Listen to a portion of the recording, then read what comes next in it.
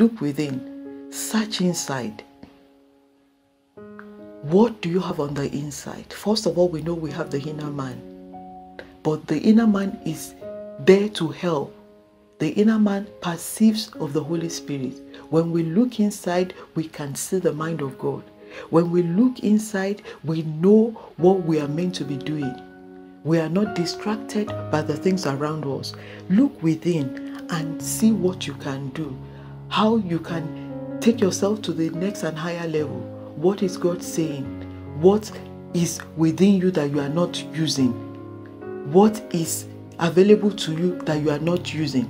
On a larger scale, look at Moses. The rod was in his hand. He wasn't looking within. He was looking away. What has God given you? Look within and put it to use today. Stay blessed.